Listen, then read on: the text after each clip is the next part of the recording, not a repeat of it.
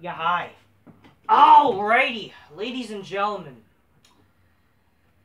Okay, first of all, Edge turning heel makes no fucking sense, okay? It really doesn't. Edge doesn't need turning, and just him turning heel against AJ Styles. Just because reasons, even though there's no legit reasons. They decided to brawl for some reason. It made no fucking sense. Okay. Okay, so yeah, Edge versus AJ Styles is happening at WrestleMania.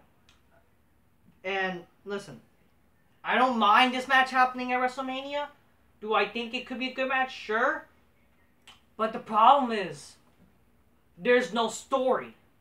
And for some reason, wrestling fans or people don't give a shit that, oh, there's no storyline, but they just want to see a good match. And that's a problem. Stop caring for wrestling matches. Because again, wrestling is not a sport. It's not a sport. What makes wrestling matches great is storylines and characters. Edge is a great character, okay? He can talk, he can... Not only one of the best wrestlers, he's also a great on-screen persona and character. That's why it's great having him back. But this is the problem with him when coming back now. Because now, unfortunately, first of all, now it looks like WWE's ruining his book, and they're ruining him. And they're having him turn heel. Because, yes, of course, you need a heel in this match. But wouldn't it make sense if Styles was the heel? Okay? Why not make Styles the heel or whatever? Why is Edge the heel for some reason? Listen, don't get me wrong. Yes, Edge is one of the best heels back in the day. But him turning heel on Styles made no sense. And why does he hate Styles now? Like, they never interacted.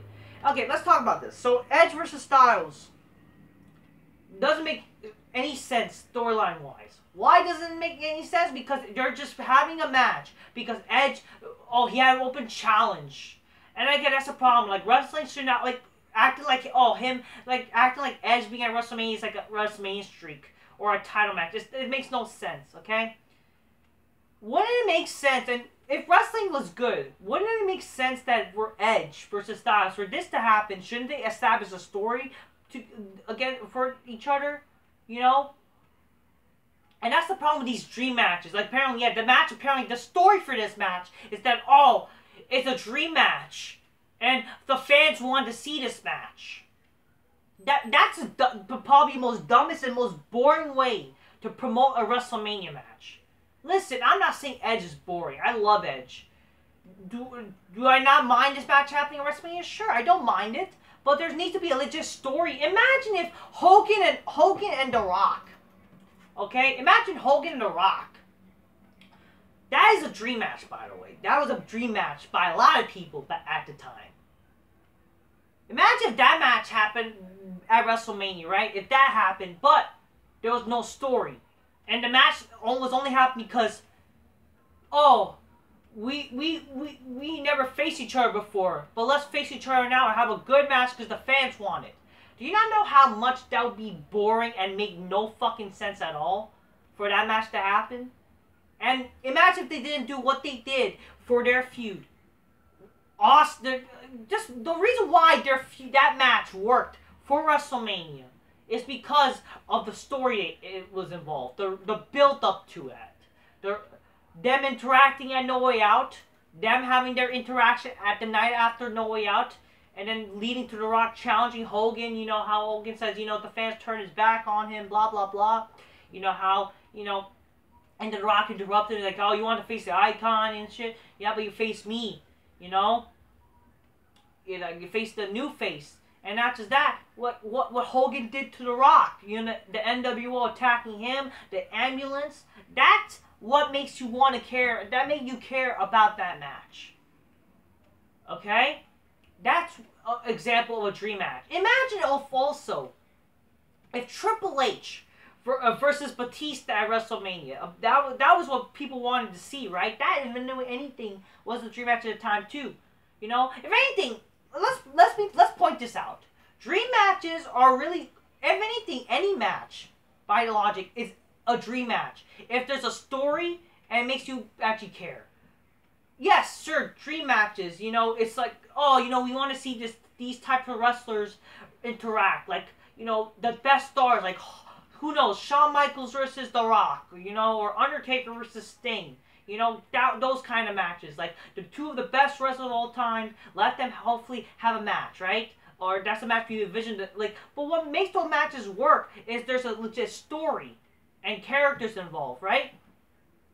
It didn't work when remember when, like, here's the scenarios, like, been happening lately. Like, apparently, unfortunately, dream matches are viewed like, oh, you know, let's just have a dream match instead of making a story.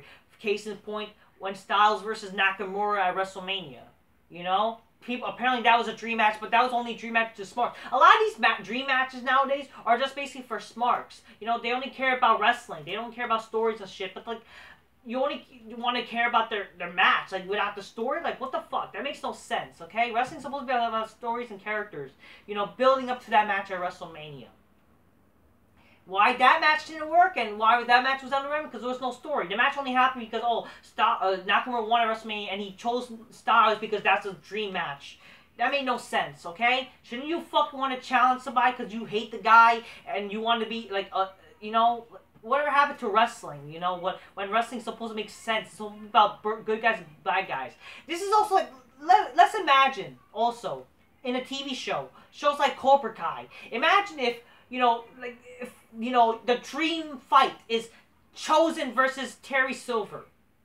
Okay? And apparently that's a dream fight by Cobra Kai fans. Imagine if that fight legit happens on the show, but there's no story. There's no interaction between them or build up for that fight. It just happens for the sake of happening. Do you not know how much that makes no sense at all for that fight to happen? That's why you need stories and dream matches. That's why TV show, that's without a story. Because again, wrestling is a TV show. Without a story involved, who the fuck gives a shit about any matches or whatever? And that's the problem with wrestling nowadays, the lack of characters and storylines. And now smarks, they're okay with this match. Again, it makes no sense because there's no story. Going back to, like, about Triple H and fucking Batista. Imagine that Batista won the Rumble. And then all the mind games that Triple H has done. Imagine if fucking Triple H didn't do that. Imagine if Triple H, you know, preventing Batista from picking him to face at WrestleMania. All the mind games, you know, because he doesn't want to lose the title. Because he was that guy that wants to be the world champion who couldn't have power. You know? He wanted to run the show. Just to prevent Batista from taking the title. Imagine if he didn't do that. Like, what made that storyline good? If anything, that made people want to see that match. If he didn't do that, would people want to still watch that match? You know how fucking dumb that would be? You know, not doing all that shit? Because that's why storylines matter. If anything, Styles and Edge is not really this dream match, I think. It's just, like, sure, I don't mind seeing it, but it's not like this big dream match. But to me, again, a dream match is like a must-see match. But there's a story. And there's the problem. This is the problem with wrestling. They don't take advantage of making storylines. And that's the fucking problem, too. If anything, this match had already a story that you could have used. You know, for example, when Edge returned to the Royal Rumble, he injured Styles by accident and eliminated him. You could have used that to base this storyline. You know, when Styles came out, you could... Why... Again, this is what makes sense. Maybe Styles comes out, attacks Edge, well, you know, and then he says, I accept. You know, it could have been so easy. And then you could have, you know... Styles mentioned how, you know, how you eliminated Rumble and injured my knee. Like, that's what's Royal Rumble. Again, we're the road to WrestleMania. Wouldn't it make sense that, you know, use the Rumble? Because that's what WrestleMania feuds were based on sometimes. Feuds like Hulk Hogan versus, not Hulk Hogan, like fucking Shawn Michaels versus Kurt Angle. Shawn Michaels even versus Chris Jericho, you know, for the WrestleMania matches. A lot of matches were based on, like, what happened, fucking Edge and Orton, you know, 2 years ago. If anything, now, it sucks that really Edge turning heel, and it ended up being, like, the most underwhelming version of what happened 2 years ago with Edge and Orton. Like, why is Edge turning heel when he's when he just came back and he's, like, the veteran? It makes no sense. Again, it would make sense more if Styles was the heel, the turn heel, or he should have been a heel all this time. Why did you turn him face? I don't fucking know. Again, it made no sense also not having Edge in the Rumble. Maybe you could have had something where they interacted in the Royal Rumble. Or heck, why wasn't Edge in the fucking Chamber match? Maybe you could have had something interact with one of them and eliminate each other. And then, you know, they could call each other out. And then you could, yeah, like, that could been built for WrestleMania. Instead of it's just, oh, I'm going to want to face you because the fans want, and I'm going to turn heel just for the sake of being a heel. Which just ruins the fucking... it just ruins everything. And especially it doesn't help with Edge turning heel, okay? I hope people understand where I'm coming from because it's a problem. It just... first of all, Edge, again, turning heel makes no fucking sense. And literally, this match makes no sense aside from, oh, it's a match that never happened before and the fans want it. That's not what wrestling's supposed to be. Wrestling's supposed to be about fucking characters and storylines, okay? And doing the best match and, you know, building up to those match. Any match could be a dream match, for instance, if there's a story. A must-see... basically, a dream match is a must-see match. And if anything, if you built this... If only you built this match from the get-go, this would have actually been a match that makes sense. And you know what? I would have understood... Again, it just makes no sense. Styles should have been the one to turn heel. Maybe, like, he should have based his feud... And also, the fact that this segment main event in the show, you would think that it would make sense, like, maybe, like, you brought, like, a guy, like a returning wrestler. Like, let's say if Cena, like, it's John Cena, if he was to return, that would have made more sense than anything more than fucking Styles. Oh, but you want to see Styles Cena again? At least they had a fucking feud, at least they actually had a rivalry, and it would have made sense. And also, that's actually a bigger match to do at WrestleMania than Styles and Cena. You know, you can always do Styles and Cena another time. But, like, not Styles, so Styles and Edge another time. But, like, what would make sense? Because, again, this was a main event segment. And, again, he called, and then, like, Cena and Edge had a past. And it would have made more sense, again, ending with that segment. And also, maybe that could have been for WrestleMania. Because that's a match for WrestleMania, like it or not. And that actually draws money and viewership. Styles and Edge, if anything, doesn't really draw much money, in all honesty. Okay? It really doesn't. But what would make it draw money if there's a legit story, you know? But unfortunately, there's no story for this match. And you just have Edge turning heel for no reason, just attacking him and saying, Edge, you know, I don't want the tag team Styles who gets beat by arms. I want the Bulldog. What does that mean? Like, what the fuck? Shouldn't you fucking want to face the guy because you hate him? Instead of like, oh, I want to have a great match possible? Wrestling's not supposed to be about that. And that's one of the reasons why also Undertaker and Goldberg was such a disappointment of a dream match. Yeah, for instance, okay, Undertaker and Goldberg, that's a dream match. Okay? And what made that match make sense is, let's say before their match, they maybe like Undertaker, you know, if he was beating up some jobber, maybe like Elias, like what you could have done, the Raw After Mania, like remember Raw After Mania, Undertaker beat up Elias, maybe like jobbers could have tried to attack Taker, but then Goldberg saves Taker, and then, you know, face to face with Goldberg and Undertaker, and then Goldberg maybe like, you know, talks about the Undertaker. And then, like, how it felt good meeting the Undertaker. I always wanted to face the Undertaker. And then, you know, I would never forget what he did when he eliminated me from the Rumble. You know, shit like that. And then would lead to him challenging the Undertaker. And then that would make sense for them feuding. But then, fucking, oh, what they did for their feud is like, oh, I wanted to face you because it didn't happen before. And I want the unstoppable Goldberg, not the Family Man. It made no fucking sense. I'm sorry. It made no sense. Okay? Sure, like, and obviously what happened at that match, you know, it fucking ruined it. But, like the also potential of calling a dream match. But, in the end of the day, what I'm trying to say is that it really makes no sense storyline-wise for Edge versus Styles. I understand people want to see this match. And then, yeah, oh, and again, the only reason why people want to see this match is because, oh, Styles is the face of SmackDown. When Edge wasn't there. Like, again, really, Styles, like, the face of SmackDown when literally he was the face of SmackDown when SmackDown was drawing low ratings. Apparently that's interesting for some reason.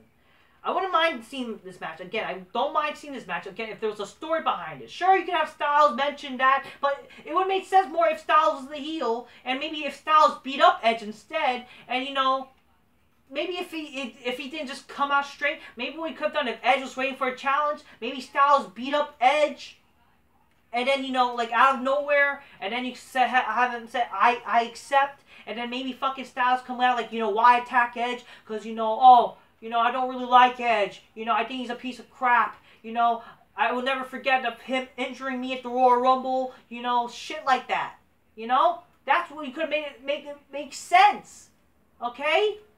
God damn, like, why can't you And then I was the better face of SmackDown than him. Simple. It's not even that hard, man. But now, this match, the story is like, I want to have a good match. I want to have a dream match. I need WrestleMania. It makes no sense, man. And then Edge turning heel because we need a bad guy. And then he does the underwhelming version of what happened to him against Orton for the WrestleMania feud. It makes no sense. And again, Edge should not be a heel, man. Because, like, he came back. He should be fucking just like how Shawn Michaels was. The only time he should be turning heel is as long as they make sense. Like, I don't know. Like, him turning heel because he for some reason, like, wants to be a bad guy against... It makes no sense at all. There's no real reason. There's no real reason why he turned heel. So that's all I have to really say about this shit. I just overall... Fuck this whole pseudo dream match crap. It will only be a dream match if there's a legit story, but if anything, I just think it's kind of dumb. I'm not saying the match will be bad. Maybe not. Maybe the match will be good, but it's just like... The whole term of dream matches should be... You've got to have a story still. It can't just be about, oh, this is a dream match. This is what the fans wanted. I wanted this match. You wanted this match. It should be like building towards this match. Okay? Sting versus Ric Flair, or no, Sting versus Hogan was a dream match. Ric Flair versus Hogan was a dream match. They didn't base their feud, based on a dream match. They based it off a story. You know? They based off a story. Sting, being the guy who, he was trying to rebel against the NWO. Ric Flair, he was, Ric Flair and Hulk Hogan, Ric Flair saying, how he was always the better face of the company. They didn't like Hogan coming to WCW after leaving WWF. That's how you build a story. Okay? That's a story. Not this whole, oh, this is a dream match. I can't wait to see a WrestleMania. Okay? That's all I have to really say. That's my point.